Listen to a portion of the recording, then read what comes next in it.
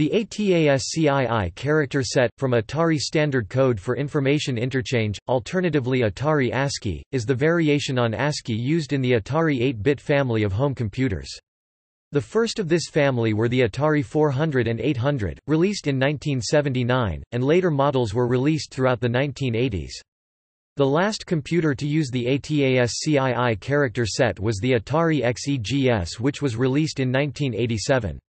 The Atari ST family of computers used the different Atari ST character set. Like most other non-standard ASCIIs, ATASCII has its own special block graphics symbols, arrows, blocks, circles, line segments, playing card suits, etc., corresponding to the control character locations of the standard ASCII table, characters 0 to 31, and a few other character locations. Topic: Control characters. The most notable difference between standard ASCII and ATASCII is the use of control characters. In standard ASCII, a character in the range 0 to 31 is construed as a command, which might move the cursor, clear the screen, end a line, and so on. Some of these were designed for use on printers and teletypes rather than on screen, to advance the paper, overtype, and so on. In ATASCII, most of the ASCII control character values produce a graphics glyph instead. ATASCII uses character values different from ASCII for cursor control. ATASCII has a character set of only 128 characters. If the high-order bit is set on a character, i.e., if the byte value of the character is between 128 and 255, the character is generally rendered in the reverse video, also called inverse video, of its counterpart between 0 and 127, using a bitwise negation of the character's glyph. This is done by the ANTIC chip. The two exceptions to this rule are that an escape character ATASCII and ASCII 27 with its high-order bit set becomes an EOL, or end of line character ATASCII 155, ASCII 13, and a clear screen character ATASCII 125 with its high-order bit set becomes a bell or buzzer character ATASCII 253, ASCII 7. No Atari printers actually have a bell, but the computer will sound if it is written to the screen device.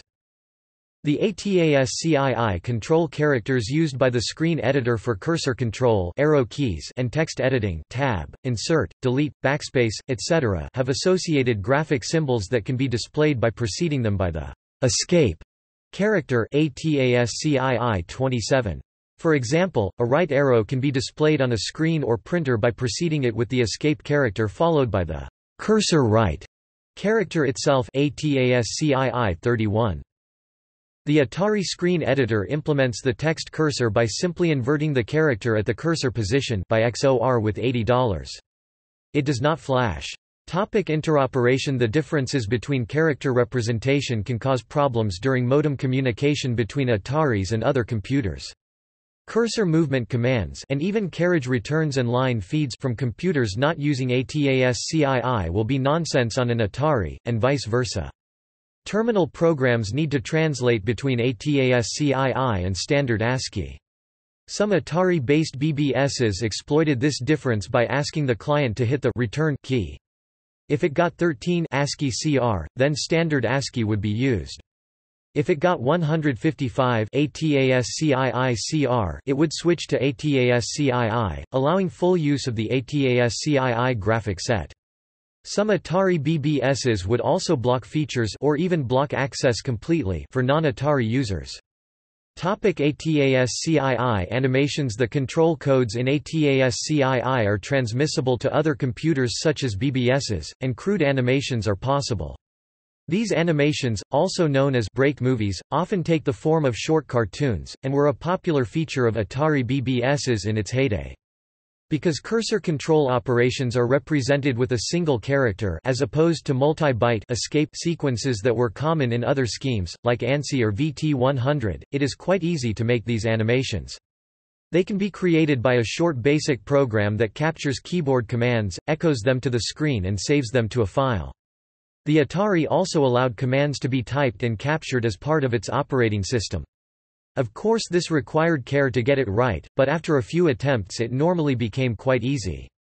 The simple capture programs didn't have editing features, so ATASCII movies frequently had errors that were corrected by repositioning the cursor and printing over the mistake, a computer version of correction fluid.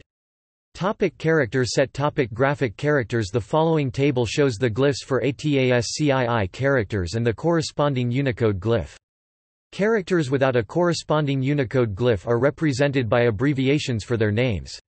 Note the asymmetry in the selection of graphics characters. There are lower triangles but no upper triangles, a left half block but no right half block, and a lower half block but no upper half block. These missing characters could be displayed by using inverse video. The glyph representation in ROM used by ANTIC for display are assigned in different order from ASCII, ATASCII.